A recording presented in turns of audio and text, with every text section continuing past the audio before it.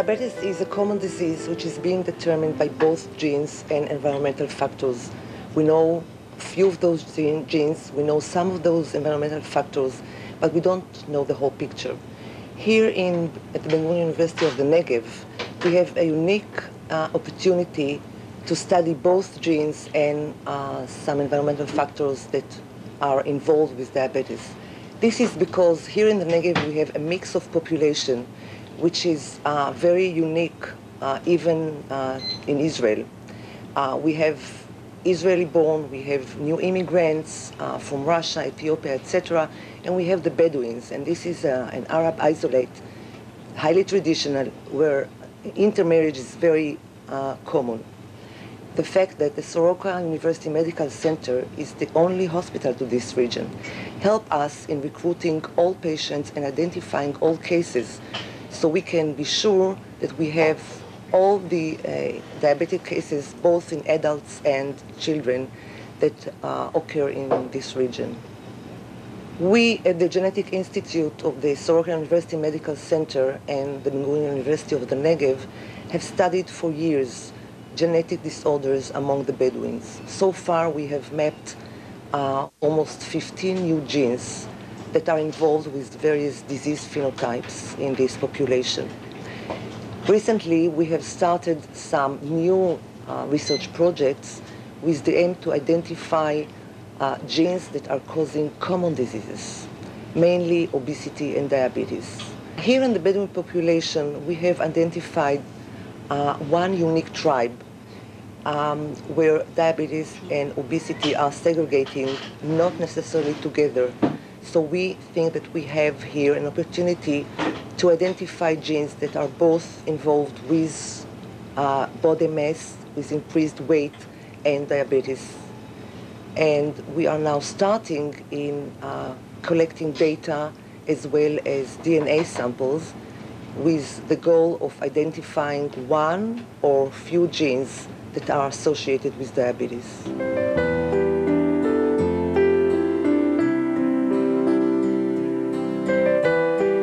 For one, as a clinician, it's an exciting and fascinating place to work because we've got an admixture of just about everything. Every culture, every ethnic group is represented in our patient population. And each group brings with it a specific clinical problem, a specific aspect of disease that needs to be directly addressed with a specific answer.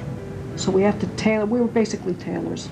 We have to tailor our clinical practice to each one of these different varieties and faces and colors and cultures, which makes it fascinating.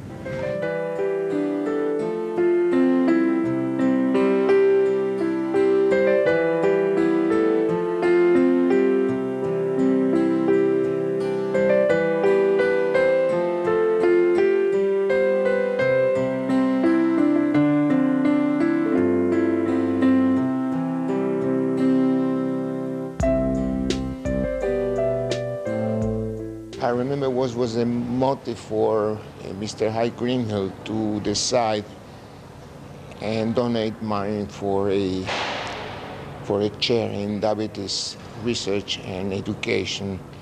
And he told that the story of his late wife was a diabetic patient. And she didn't know how to inject herself insulin shots. And when they went to the doctor, he said, well, you take an orange and try to give a shot to the orange. And it's about the same like giving the shot yourself.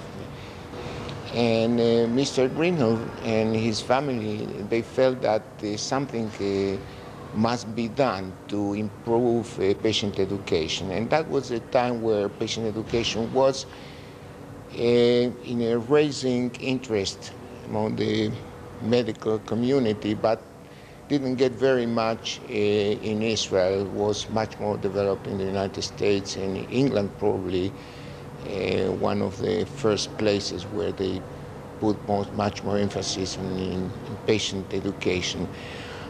So for that reason, we received the money for developing a center for patient education, diabetes patient education, and we started from scratch.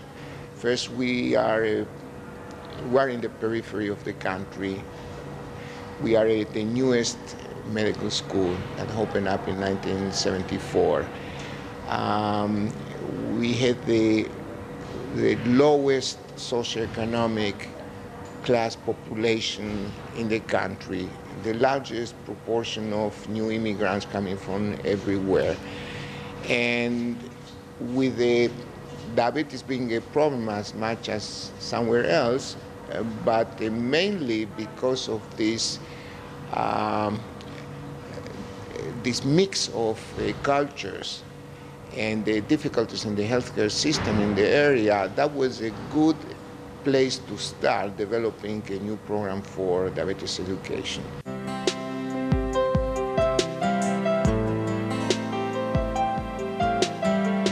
I am being a physician interested in type 2 diabetes, and considering the point that the Negev is a kind of, not, I would say, wide territory, and the population is distributed in small towns. And because we had just one center, tertiary care center, which is our center here in Beersheba, and the patients coming from far away, they have problems coming and arriving to the clinic and attending the clinic, and being diabetes a chronic disorder that needs continuous treatment and follow-up. We have conceived, I would say, a new model of diabetes treatment, and that is what we call the mobile diabetes clinic. And we applied that model to the Western Negev, which is the area, it's a kind of triangles from Beersheba towards the west. On the other hand, being interested in metabolism, I've noticed that our Bedouin population here, that they are Muslims, they fast during 1 month every year, what is called the Ramadan month. And I was very puzzled, intrigued. I wanted to know what is this month of fasting doing to the metabolism of the patients, if they are diabetics. Even more because, as you know, we have 500 or even probably more million of Muslims around the world. But anyway, so it was one Jew that decided to study the whole thing. It was a kind of paradox.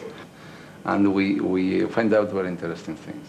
One of those is that the good cholesterol, the HDL cholesterol, that everybody is so eager to put it up, to rise.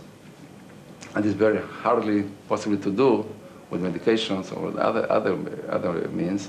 We find out that if you fast during the Ramadan month, meaning that you eat just one meal during the evening and almost nothing during the day, your HDL cholesterol rises by 25%, which is amazing.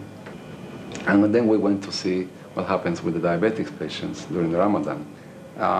What they do, instead of taking the pills during the day, they took all the pills during the night, okay? In the evening towards the night, because they are allowed to eat, so they did not become hypoglycemic, so no problem with that. But the hemoglobin A1C, which is a marker for diabetes control, went down fantastically, something like 1.5% in 1 month, which is very hard to achieve in other ways. And then again, that was amazing and surprising because any book, any textbook you read, they say that they recommend the diabetic patient to have 4 to 6 meals a day. And these guys, they have just one, or one and something like that. Just last month, I visited a company in Lyon, which is belongs to Merck, and this company, who is drug company, which are interested in developing new modalities for the treatment of diabetes, and they arranged one-day meeting for their research and development department with 4 scientists from all over the world, from the States, England, Germany, and me, and to consider the possibility of develop a new antioxidant or antioxidant cocktail for the treatment of diabetic complication, including insulin resistant. So it was a day in which each one of us gave a lecture, and then we discussed the possibility, and I really hope that they are going to do it, because I really believe that we will be able in the future to treat and prevent the appearance of diabetes by antioxidants. Our group has focused in the last years in the research of insulin-dependent diabetes, but mostly on the complications of insulin-dependent diabetes, which is nephropathy. This is the most important complications involving long-standing diabetes, and it actually is the main reason for growing numbers of dialysis patients in the United States and all over the developed world. And we have opted to use an animal model of diabetes, of insulin-dependent diabetes, which is the NOD mice. These are mice that were found to develop spontaneous diabetes secondary to an autoimmune attack of the pancreas.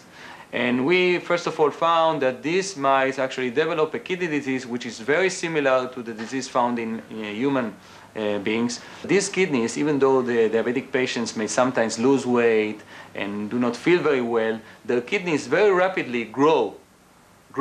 Soon after the development of diabetes, the kidneys grow irrespective of their body weight.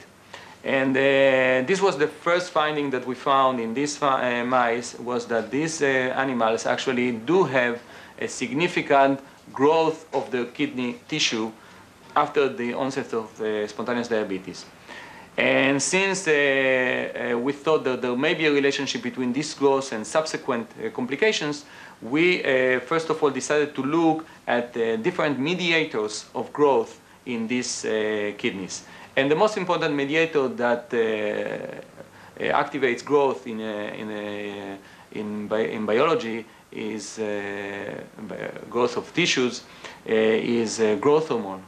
And now the second observation that we were able to make is that this hypertrophy, this growth of the kidneys, was mediated by an increase in the kidney IGF-1 content. The third step would be to try to modulate these changes on the growth hormone and IGF-1 system in the kidney, and trying to see whether we can reverse these changes. And we have used several interventions for that, trying to block the effects of growth hormone and IGF-1 on the kidney.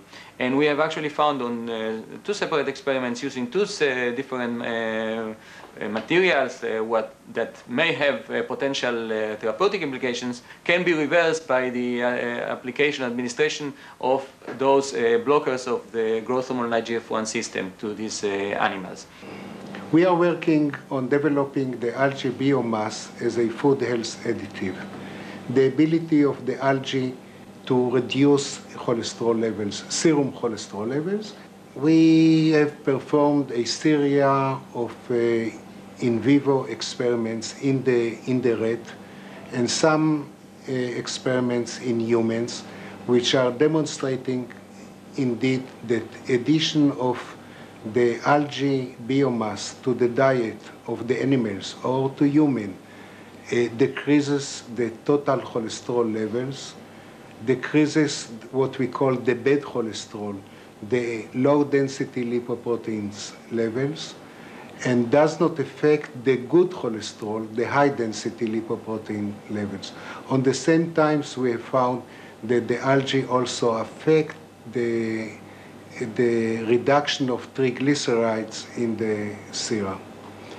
In another research concerning this topic, we found in some in vitro studies that the mode of action is indeed that the algae biomass binds cholesterol and bile acids in the gut and produce indigestible complexes that are removed from the body as feces. We believe that this algae biomass might be used as a food health additive to patients which are suffering from this lipidemia. And as we know that diabetic patients, one of the main complications of these patients is dyslipidemia. And we believe that this algae might be used in treating diabetic patients as well. Recently, we have developed some microcapsules from this algae. I don't know if you can see it. And these microcapsules were used in our human experiments. These capsules are added to milk or to orange juice or to some milk products. And we found that it, as one of the volunteers that use these microcapsules, I can say that it's useful. I mean, we can use it. I do believe that this university provides a unique setup for a real interdisciplinary study of diabetes, because it has both basic research, it has community-based research, it has research into social and psychological aspects of diabetes, and it has many groups working together with one aim and one basic goal. I would like very much to send my appreciation to the Greenhill family, and particularly to Mr. Hy Greenhill, who is a great friend who understood exactly what the key problem is in patient education, who taught me how to look at the problem from the patient's point of view and not the clinician's point of view, and who was very, very helpful in counseling when we had some questions about how would you like to see things going on. I would like to extend that to his family, even though I didn't know his children and grandchildren.